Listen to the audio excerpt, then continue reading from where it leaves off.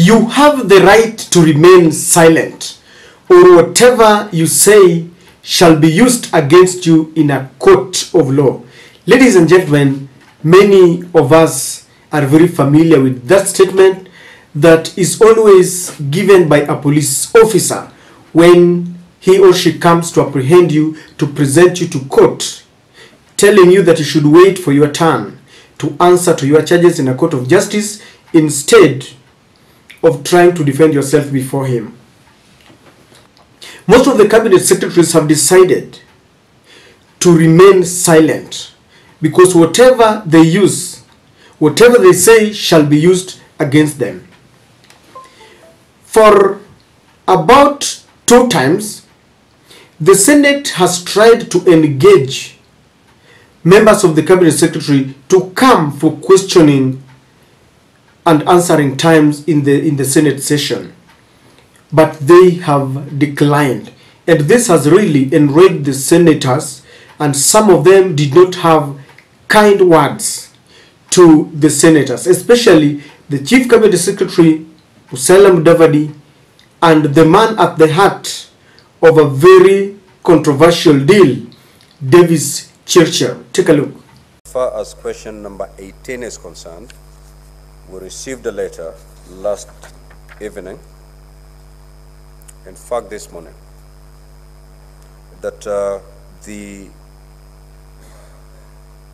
CS in charge of foreign affairs and diaspora affairs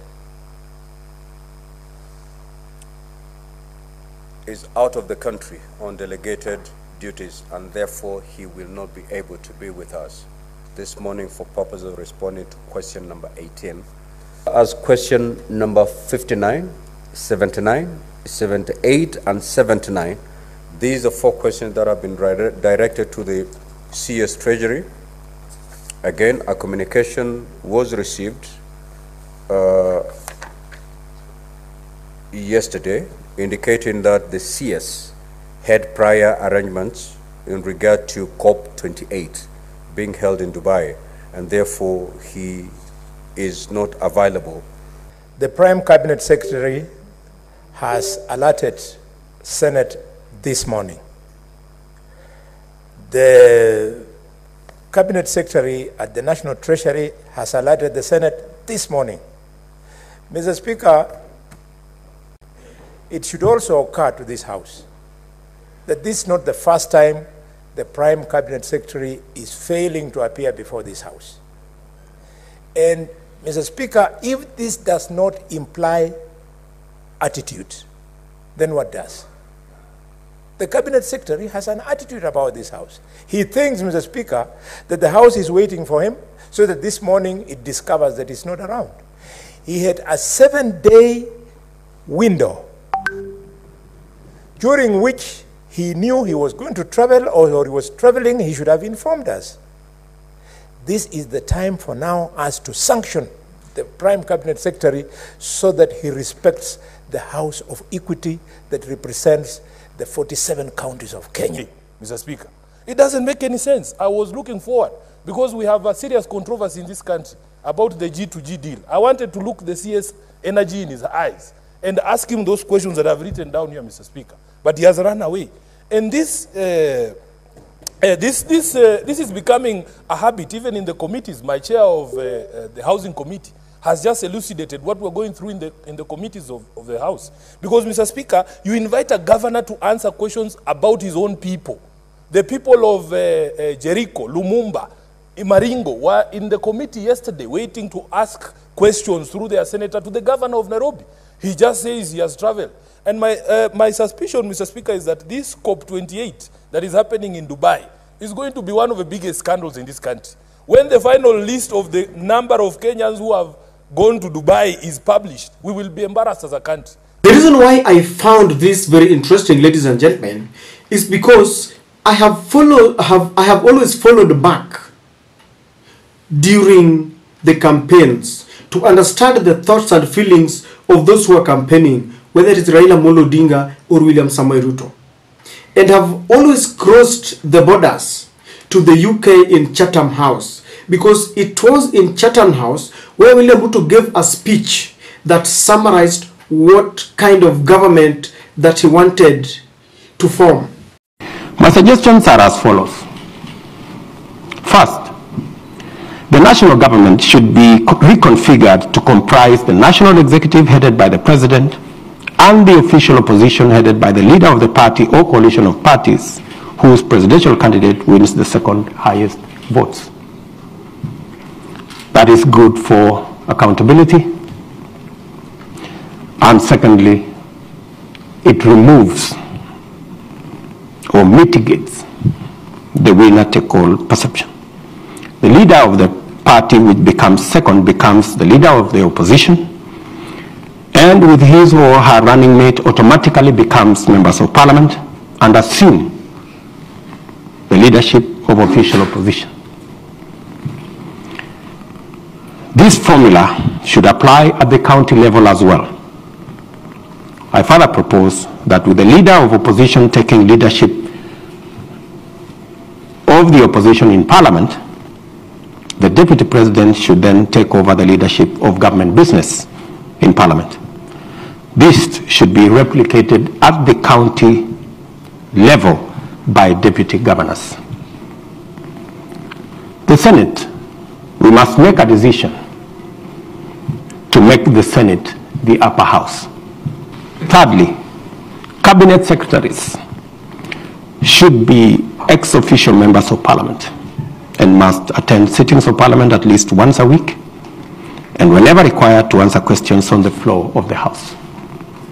This will remove the perception that there is a disconnect between the executive and the legislature. I, however, maintain that members of cabinet should not be elected members of parliament.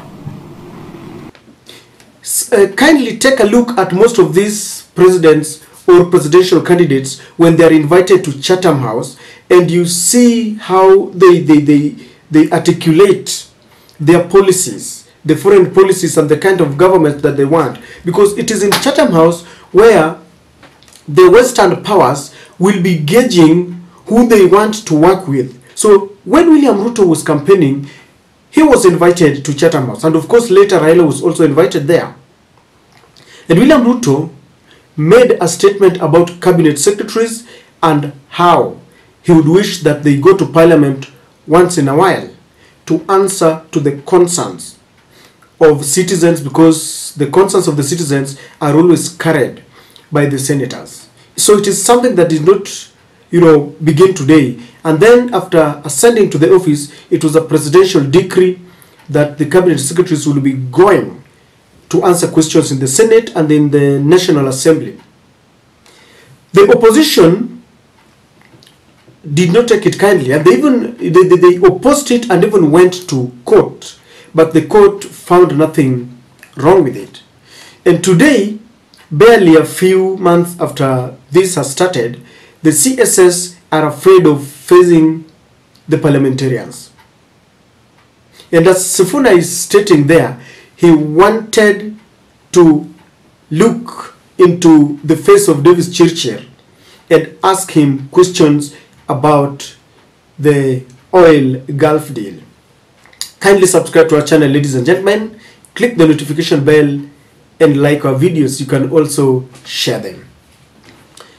Let me tell you something. If I were in Davis Chirchir's shoes and Mudavadi's shoes, I would have escaped or boycotted the Senate session. And I will tell you why. Chirchir is at the heart of a very controversial deal. And this deal is touching William Samoei Ruto. Because remember, Anne Jerry articulated that when she got someone who could take her to the powers that be, she was told that the kind of deal that she was requesting could only be affected by either Davis Chirchir or the big man himself. The big man in this sense was William Samoei Ruto. And she says that when she went to Davis Chirchir's office, she found Oscar Sudi. And Oscar Sudi was representing William Samoei Ruto. And you know that as we speak today, the mystery around this oil deal has not been unraveled, that it still remains unpacked. We are waiting for the truth. So you expect Davis Chirchir to go and sit there to be roasted by people like Edward Sifuna on a matter that he knows very well he will fumble. He will not. And this is the reason why, for a second time running, Davis Chirchir has decided not to go there. And I think it must have been an instruction from the president himself, because there is no need of subjecting Davis Chirchir to a situation where he's not going to answer, because he knows very well that the oil deal is one that is very dirty.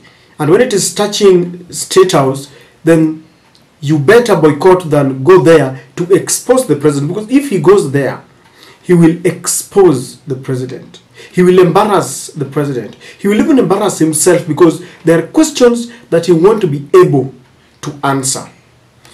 When it is crystal clear that money is getting into some people's pockets, and he knows very well that it could have been the big men and women up there who are getting this money, then you'd rather not go. And so I have a feeling that the first reason is that he was instructed, Davadi and Chirchir and those CSS were instructed to boycott, because it's going to be a heated debate. And when you speak, you expose yourself, you expose the entire team that is eating. Number two, it is not very easy to defend this government. The Prime Cabinet Secretary will go there because he will be there in his capacity as the man who is in charge of all the cabinet secretaries. And he will be trying to defend things like the El Nino, oil deal. He will try and take cover to cover all the CSS, something that is not very easy, because Kenyans are not fools. Kenyans have access to the internet, to the international media. They know what is happening. When you try to defend the prices of oil, they know that just in the neighborhood, the prices have gone down. They understand so well that the meteorological department had said that we would have El Nino, but the president came and said that there would not be El Nino. People are dying. And so it is not very easy to defend this government.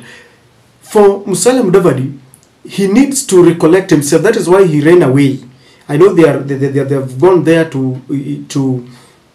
for some climate summit or something, but that just came as a reprieve so that they can also get enough time to gather more courage, to gather some pieces of evidence. But it is not very easy to defend a corrupt government. How, for example, will you defend the Finance Bill 2023 when you just impose taxes to the basic commodities?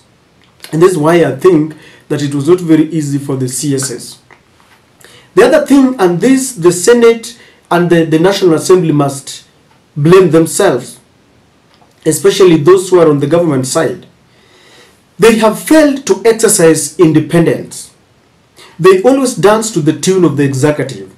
And so they have showcased their weakness, that as a house, because remember, the government has got three branches.